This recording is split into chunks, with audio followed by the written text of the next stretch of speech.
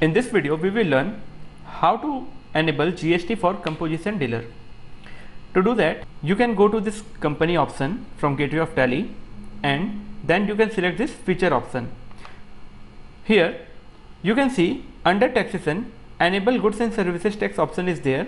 You can simply click here and press enter key. Now you have to first select your state. After that, select your registration type as composition, and you can select no here. After that, if you are an SSE of any other territory, then you have to select it as yes. For now I am skipping this part. Here you have to mention the date from which GST is applicable to your business. After that, you have to provide your GST number,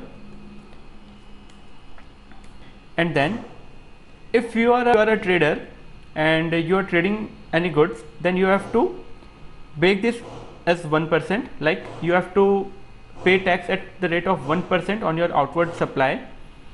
After that, for the basis of tax calculation, you have to select the taxable value here, because for composition scheme, if you are selling any exempt item, then there is no need to pay tax on sale of any exempt item.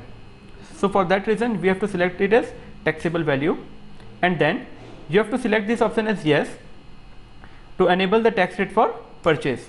After that, you have to simply accept the screen.